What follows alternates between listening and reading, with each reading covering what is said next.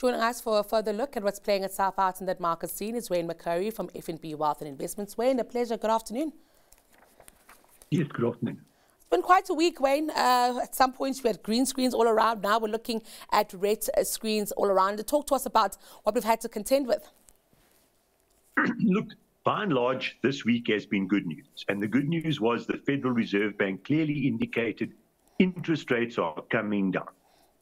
And they'll come down probably at their next meeting, which means we will get interest rate cuts as well. And that's good news. However, the negative news and the reason for the market falling, especially overseas, I mean, we're coming off lightly here. When you look at what's happened to the Mccurrie and you look at the main markets in America, they're down a lot more, is that some economic news came out of America that's really poor. And it was a lot worse than expected. And coupled with companies like McDonald's and Walmart and quite a few consumer-facing companies saying it's tough out there. We aren't growing our sales. The consumer hasn't got money. Now everyone's worried about earnings. So they're not worried about interest rates going up or inflation going up. Everyone knows they're going down, but now they're worried. Is this a hard landing? Is the economy worse off than what we thought it was? And are earnings going to be bad? And especially on the NASDAQ shares, the shares that have really done so well, they're expensive. And expensive shares cannot tolerate any form of earnings disappointment. So you saw last night Intel earnings disappointed. They were knocked down 20%. I mean, these are big companies and they're getting knocked down. And you can just see volatility in the market. I mean, one day NVIDIA is up 7%. It's down 7%, then up 11%, then down another 7%. These are volatile times, especially for the big NASDAQ shares. But that's the real concern today. I mean, our market's still up for the week. We had a glorious day on Wednesday, I mean, especially the mining shares. So this is honestly quite normal, is that the market will anticipate the interest rate cut. It will run up before it becomes definitive. And then when it's almost in the bag, the market will actually fall. But understand, this is one day's movement. Don't read too much into one day's movement. And of course, this afternoon's job data out of America will be critical. If that's really poor, surprising enough, the market might go up because the interest rate cuts might not be 0.25%. They might be 0.5%. They might come earlier. The Fed might convene a special meeting to cut the rates. So a really bad jobs number, surprising enough, as I said, might even be good for the market. So this afternoon's data is really important. Very interesting indeed. I think one thing we're also trying to see here, based on those earnings, Wayne, that we've seen, trying to also look at these tech stocks. Very interesting to watch how they've performed, of course, also possibly responding to the macros, but they've had their own kind of investment case over the last few months. And I'm wondering how that is faring now that we do see the likes of Amazon out and also, a lot of the big seven. Yeah, look, if you disappoint in earnings, you're going to get slaughtered. Now, Apple came out, they were okay. Amazon were a little bit disappointing. Their share came down a little bit. But understand that I don't want to say the age of tech is over. The age of AI is over, because clearly it's not. But the age of the massive outperformance of the shares might be drawing to an end. Because as interest rates fall, the consumer companies are the ones that are actually geared to further consumer expenditure, and they're the ones that may have the more upside to it. But of course, another bit of good news today, even though the market is almost interpreting it as bad news, is that the US 10-year bond is below 4%. That's incredibly good, especially for emerging markets, is that the cost of capital is reducing, and the bond market realizes, look, interest rate cuts are coming, and we can't sit up at these high levels anymore. The economy is slowing. So the overall cost of money is coming down. And as I said, that's very good for emerging markets in particular. And then as we try to take stock, Wayne, of course, a hard landing and soft landing, which might dominate our conversations over the next week, then I guess then the oil price then comes into question. So, of course, we have the OPEC plus, countries really trying to control issues of supply and demand. But at some point, the big economies like China and the US, they also have a big sway. And I'm wondering how we can make sense of the numbers we're seeing with oil. Look, ultimately, my experience in the market is that commodity prices are driven by demand, not by supply. So OPEC can cut, but if there's no demand, price isn't going up. I mean, there are some exceptions, but very, very few. You can maybe argue that platinum and palladium, the PGMs, are an exception, but we can also see their price collapse even if supply is cut. So ultimately, demand drives commodity prices. Now, the economies are slowing down. We all know the property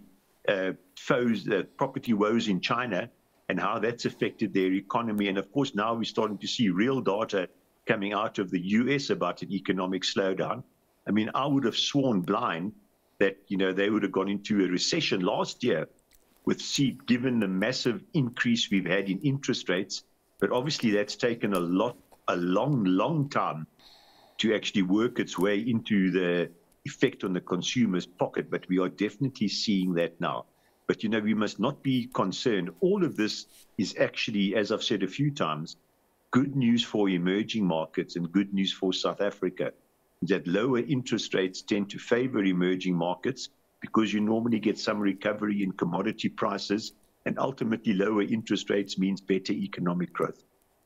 And then I must also ask you about what we're seeing coming out of the Eurozone there. We saw that inflation ticking up higher after a cut. What can we say about that? Of course, it is just 1 month. We might have to see it play out a little bit longer for us to understand the trajectory. But how are markets taking stock of that? Look, I think it was a little bit surprised on the upside, but clearly the trend is still down on inflation. I mean, the oil price has still got to come through. Lower consumer demand has still got to come through. And of course, yesterday, the UK cut their rates. That's the Eurozone and the UK that's cut their rates. So I don't think it's going to upset that cycle at all. I think there will still be further rate cuts. But of course, their markets are coming off because the US cut. Wayne, I want to get your stock pick in a bit, but first let's take a look at counters that have found favor with industry peers. I'm going for Remgro.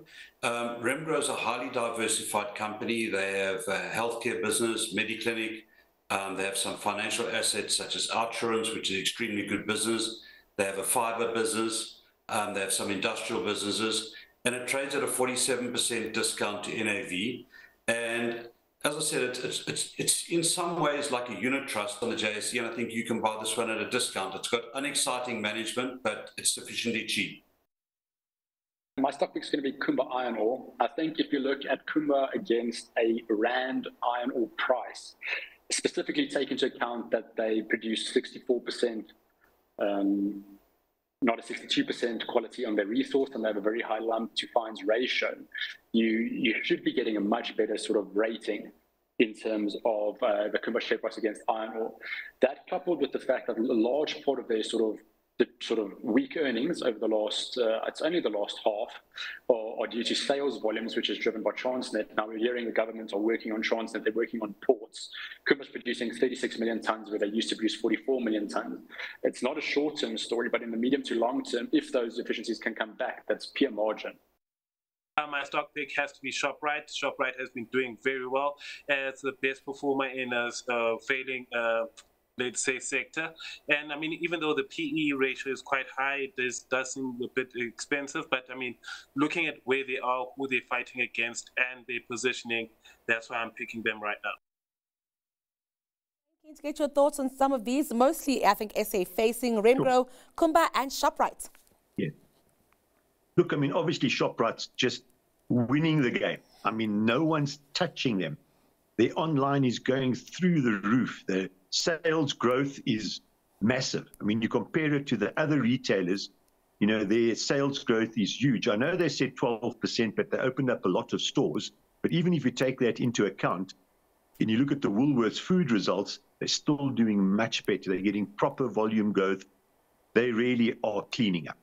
So I'm a little bit cautious about the share price, but I would still buy it. But knowing that a lot of good news is already in the share price. And Kumba Iron Ore, I concur totally. I mean, it might take 2 years, who knows? I mean, Eskom seems to have been sorted out a lot quicker than what everyone thought it would be. So maybe Transnet can get sorted out quicker than 2 or 3 years, but they will get those extra tons through to the port. And hopefully they will do that in a commodity upcycle with much higher iron ore prices, and it'll all fall to the bottom line. You know, unfortunately for Kumba and many other South African companies, we haven't participated in the last 2 economic upcycles, the last 2 commodity upcycles, because Transnet and the port couldn't handle any extra volume. So hopefully this time around it's better for us. So I'm with you.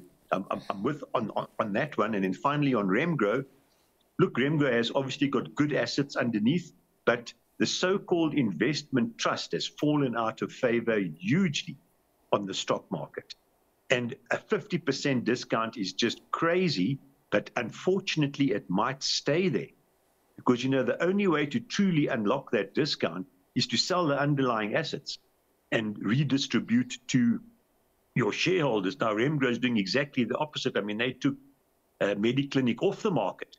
You know, they didn't want to unbundle it or sell it. They actually put it on their balance sheet. So maybe 50% is too much. But unfortunately, in our market, there'll always be a discount on companies like Rembrandt, but maybe 30% is a better number. So I do agree there is upside there. And which account are you having this afternoon? I'm going for BHP Billiton on the back of what we've been talking about. Lower interest rates should give higher economic growth. We should see a commodity upcycle after being in a down cycle for a long time now. And Billiton's the one share that's really, I think, one of the cheapest in the whole mining complex. And it's really just a play on the commodity cycle. Hopefully I'm right. We'll see what transpires over the next 2 to 3 years. Oh, Wayne, always a pleasure chatting to you. Thank you for your time this afternoon. That was your Midday Markets Update with FNB's Wayne Mccurrie.